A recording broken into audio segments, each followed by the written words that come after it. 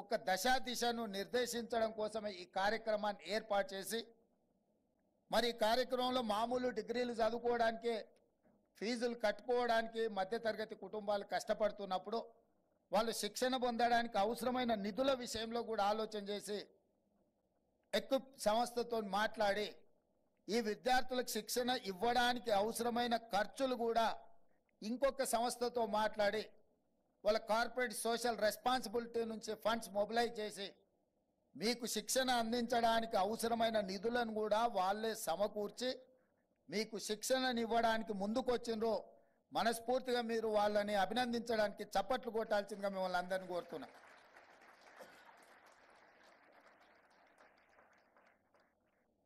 ఎందుకంటే వాళ్ళు మీ నుంచి ఏం ఆశించడం లేదు. మీ నుంచి వాళ్ళు ఆశిస్తున్నది క్రమశిక్షణతో శిక్షణ పొంది ఈ శిక్షణ మీ ఉజ్వల భవిష్యత్తుకు ఉపయోగపడాలి. రేపు బ్యాంకింగ్ సెక్టర్ కానీ ఫైనాన్షియల్ సర్వీసెస్ సెక్టర్ కానీ ఇన్సూరెన్స్ సెక్టర్లో మీకందరికీ ఉద్యోగాలు దొరికి ప్రపంచానికే మన వైపు నుంచి మేధస్సును సరఫరా చేసే విధంగా తెలంగాణ రాష్ట్రము రాణించాలన్నదే వాళ్ళ ఆలోచన, మా ఆలోచన. భవిష్యత్తులో డిగ్రీల విషయంలో కానీ అదేవిధంగా ఇంజనీరింగ్ గ్రాడ్యుయేట్స్ విషయంలో కానీ వాళ్ళ నెక్స్ట్ ఇయర్ నుంచి ఇంటర్న్షిప్ కూడా ప్రవేశపెట్టాలని రాష్ట్ర ప్రభుత్వం నిర్ణయం తీసుకున్నది. దాంతో వాళ్ళు ప్రాక్టికల్గా ఎక్స్పీరియన్స్ రావడము వాళ్ళకు భవిష్యత్తులో ఉపయోగపడుతుంది. ఈరోజు మనమందరం కలిసికట్టుగా ఈ కార్యక్రమాన్ని ముందుకు తీసుకెళ్ళాలి.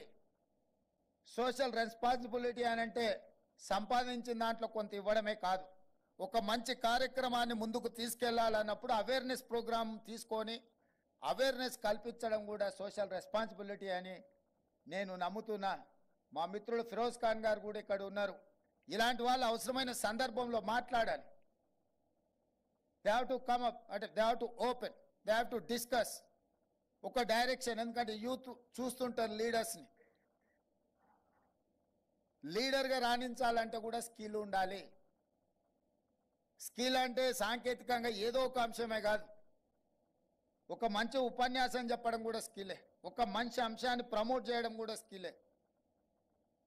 సో ఈరోజు మీ అందరికీ నా విజ్ఞప్తి ఒకటే. నిన్నమన్న నేను వరుసగా ఈ మధ్యకాలంలో మా ప్రభుత్వం ఏర్పడ్డ తర్వాత ఒక ఆందోళనకరమైన అంశాన్ని నేను గమనించిన. తెలంగాణ యువత ఉద్యోగ ఉపాధి అవకాశాలు దొరకకపోవడం వల్ల వ్యసనాలకు బానిసలయ్యి గంజాయి డ్రగ్స్ వైపు చాలా వేగంగా ప్రయాణం చేస్తుండ్రు.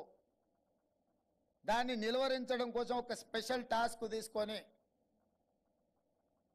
తెలంగాణ యాంటీ నార్కోటిక్స్ బ్యూరోని ఎస్టాబ్లిష్ చేసి కంప్లీట్గా ఒక వ్యవస్థను ఏర్పాటు చేసి డ్రగ్స్ని మొత్తము నిరోధించడానికి నిర్మూలించడానికి ప్రయత్నం చేసి నిన్నమన్న చేసిన దాడుల్లో ఆందోళనకరమైన అంశం ఏంటంటే engineering graduate students drugs peddling చేస్తున్నారు.